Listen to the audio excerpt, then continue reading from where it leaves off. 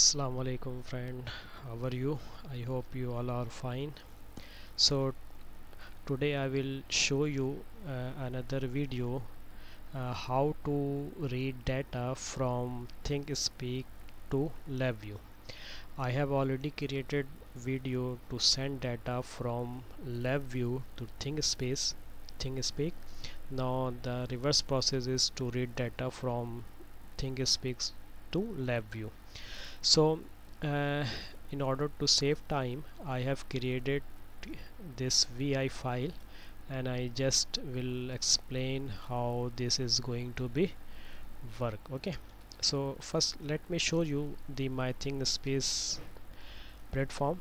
I have logged in my ID and this is the field value where I send data from my LabVIEW to Thingspeak. Okay, now I have to read this data from Thingspeak to my LabVIEW. Okay, so for that what I need, first you see this is my field number 1 and this is my channel, and what I need for reading and writing is API key. Okay, so you can see in my previous video, in order to send data Thingspeak, I had to use write API key, this one, and this is key and this is complete API, write API from this to this. But now I want to read from the Thingspeak to LabVIEW. So what I have to do, I have to use read key API key, the complete link read a channel field. This one is okay, get :/ from this to this, and this is 2174669 is actually my channel number. See this one, channel ID. Okay, and after channel ID we have some more tags, JSON API key, and this is the key. You see, same, this one key, this is read API key. So I'm going to use this complete path, just copy it. Okay, and come to my LabVIEW code. Now just I explain how it's going to work. You have to take one open handler, okay, from get VI, and then close handler. Okay, from session you have to create. You can see it from network. I will show you from connectivity, where you will find this one, data communication. Oh sorry, protocol TCP. Okay, you can HTTP. Now from here you see HTTP client, this is open handler, this one, get this one, and then close this one, and the end here this one. Okay, close handler. So you can get from this VI from there. Now the input of this one is all the key from here. You see this my key, API key, this one. Okay, this API key, and the output of this HTTP we get is the one is header and the second is the body. So the header and body I have showed here, make it here as a display. Okay, now what I want to show you first is I am not going to explain this code right now. First let's say I run this one and check what is the my LabVIEW showing. Okay, just run it. Okay, now I get the data. Okay, first just talk about the header and body. In header is showing the detailed description that what is the time that data was read from 5th of July 2023 GMT. This one, everything is the header. Okay, now in the body you get all the information from your channel. Let's say channel ID, see 2174669, channel name Asif, my name I show you here. Channel name is my, this is my Asif channel name. Okay, this is channel name showing here, sorry, here. Then description IOT latitude, this one is not showing. The field 1, field 1 is this your the field 1. If I take another field, let's say this one, it will add a one field here, then it will be field 2. This is field 1. Okay, this is field 1. LabVIEW to Thingspeak, the name of file, created at this date and time, updated and this, the entry ID, this, the entry ID 4 means is telling that I have only 4 data set. Okay, now start from here. Feed, the feed created this one, this is time 9 entry ID 1. The first value is 9.94. I show you here. This see this is 9.94, and sorry, the second is the second, then the created this one time entry ID 2 from field 1 is 10.80,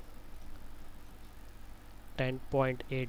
okay, now the third is the entry ID 3 is from field 1 3.1, see 3.1, and then this is 1.63, the last one is a 1.63. okay, now so normally when you just take, this is from here to here data. Okay, this data from body you are getting, but nothing is that when you get the data from Thingspeak to LabVIEW, you don't want your data to in this format like a string.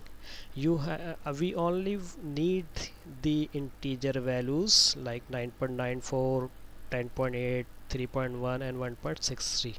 so we have to extract this integer value from this string and show on the graph or any array form like this. So how I did this one, now this is the main point in a code which you have to understand.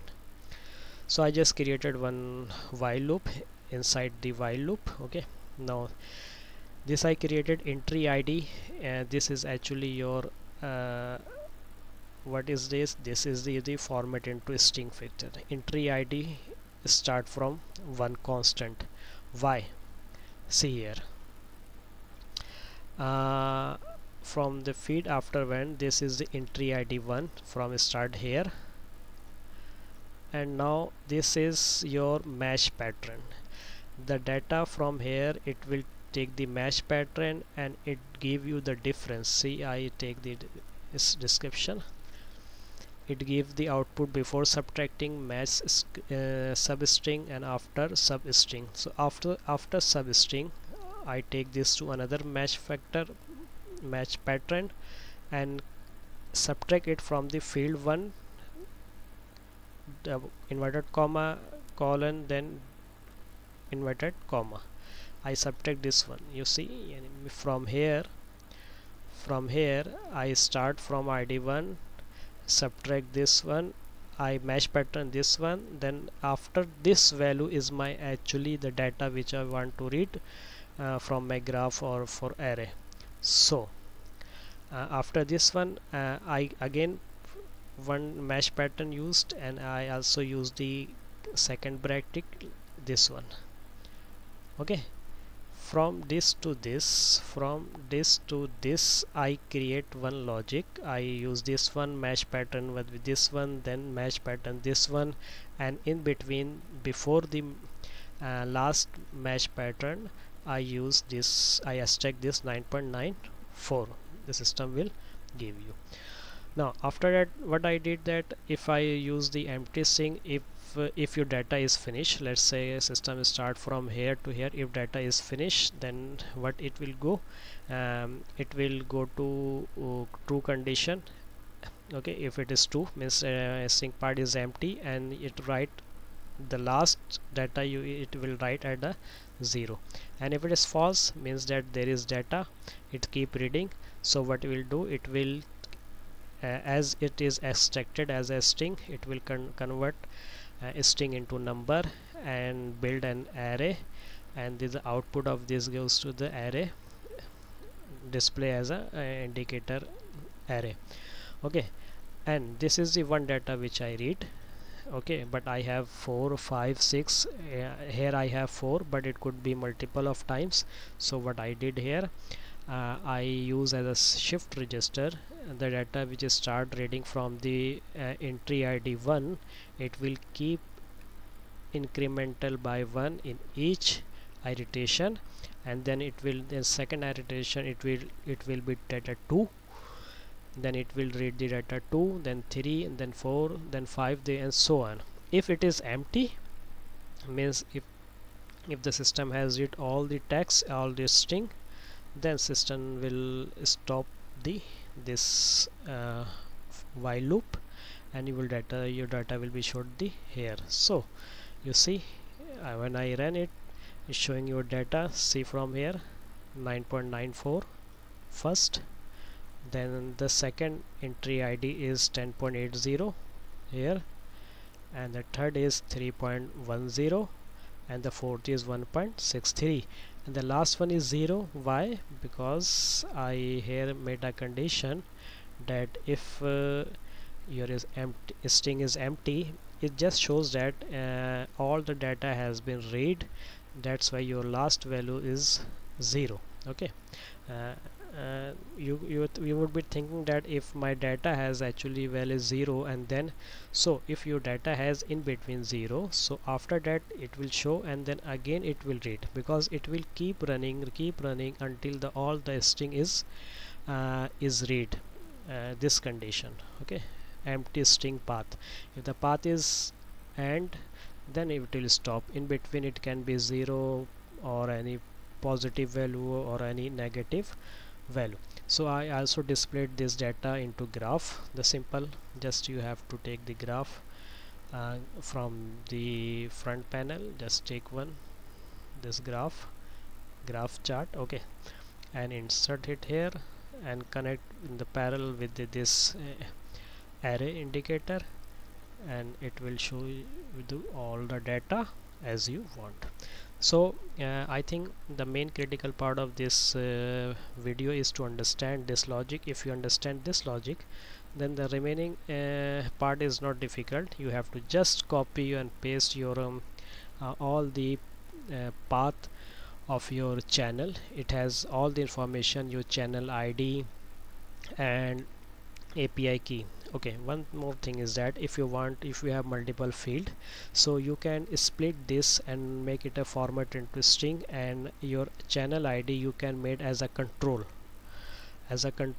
and then you put the channel ID, let's say this time this one, another time this one. If you change the channel ID accordingly, and accordingly you will get the data on the your indicator.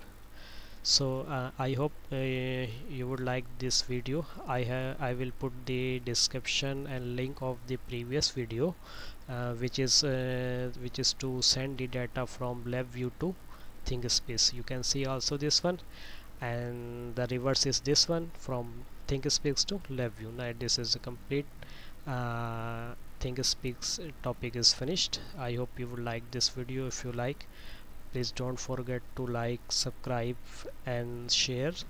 And if you have any comments, any question, you can give in the comments. Inshallah I will reply you as soon as possible. Thank you for watching. Allah Hafiz.